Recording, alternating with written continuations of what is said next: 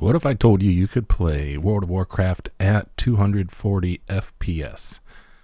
Well, if you're not a WoW player, you might think, yeah, okay, it's a really old game. Of course you can play it at 240 FPS with the hardware we have now, but you are incorrect. Actually, even people with 4090s even struggle to stay in triple digits on the FPS in some situations because the engine's old. And yeah, happy anniversary, 20th anniversary World of Warcraft, by the way.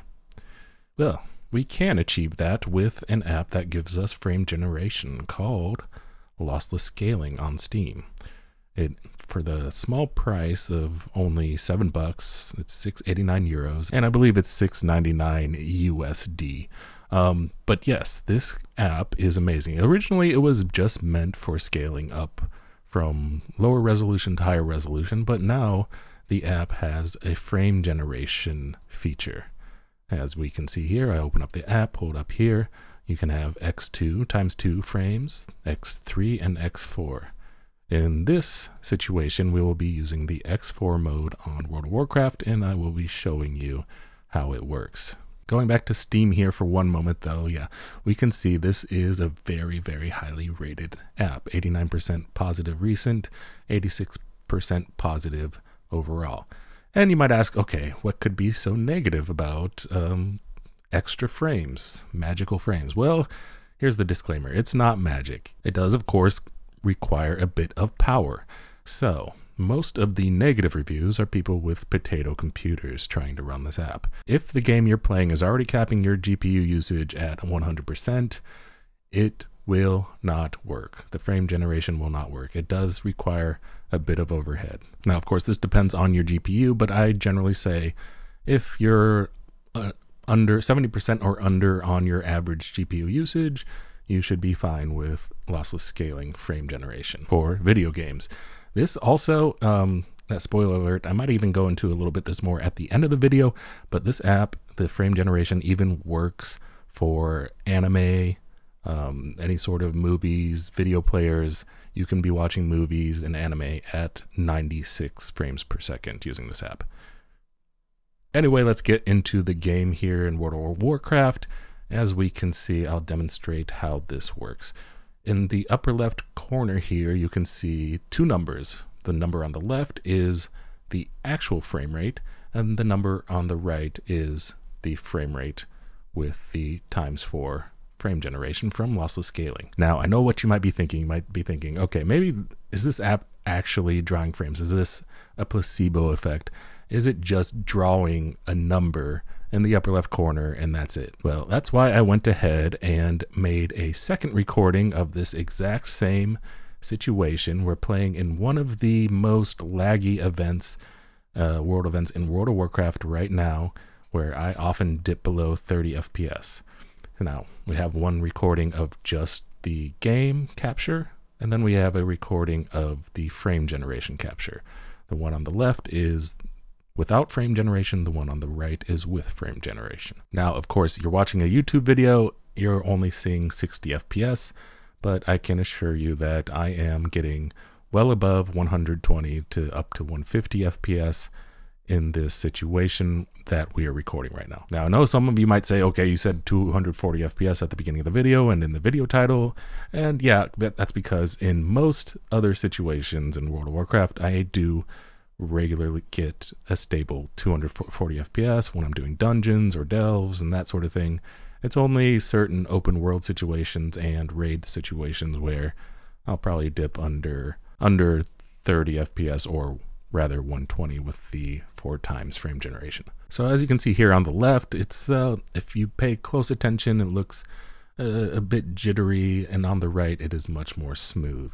One other caveat I almost forgot to mention is that with the frame generation, you will receive some more input lag. Personally, I don't notice it. I'm not very sensitive to input lag. There are some people who are very sensitive to it. So if you're very sensitive, you might want to go with X2 or X3 instead of X4.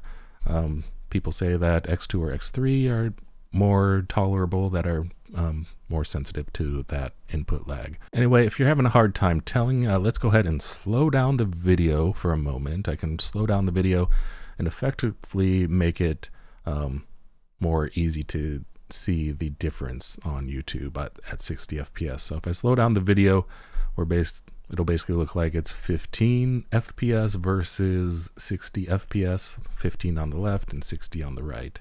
And also, it's not going to be perfect. So frame generation can also cause some artifacting. This app in particular has some issues with really dark scenes and UI elements. You might notice my nameplates on the screen will kind of flicker, and some of the UI elements might flicker a little bit here and there. Personally, it doesn't bother me at all, and I definitely prefer the more smooth, higher frame rate for the cost of, just a little bit of artifacting here and there. But yeah, as you can see here from the left and the right, as we slowed it down, it just looks way more smooth on the right. There's a lot less motion blur, and everything is just looking much more buttery smooth than you would normally get without the lossless scaling frame generation. So yeah, I can only highly recommend this app. This is not an ad, by the way. The developers of lossless scaling are not paying me. They do not even know I'm making this video. I'm just making this video for other WoW players because, the struggle to get frames in WoW is real. And yeah, this is really 100%, 1000%, well, I guess 400% improved my WoW experience. Anyway, I wanted to shout out the Discord for lossless scaling, by the way, because their Discord is great and they're very helpful. You might have some troubles using the app. I definitely highly recommend hopping on the Discord. They have lots of really in-depth, nerdy testing going on for this app. You can see that right here.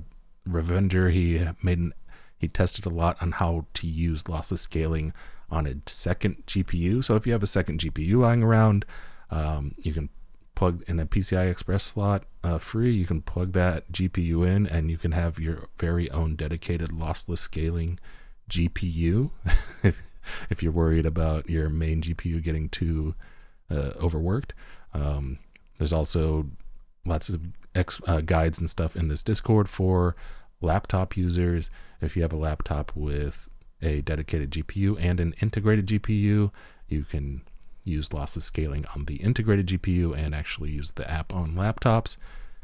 Yeah, by the way, if you are a laptop user with just an integrated GPU, this will most likely not work. So probably just save yourself your $7 and save up for a better laptop or a better computer. And yeah, that's this Discord is amazing. So if you're ever having issues, just jump in the Discord. There's always people happy to help. All right, that's the end of this video. Thank you for watching. If you have any questions, you can go ahead and leave them in the comments. But yeah, for anything that's really in depth, I would again suggest that you go to the Discord. Peace out and GG's.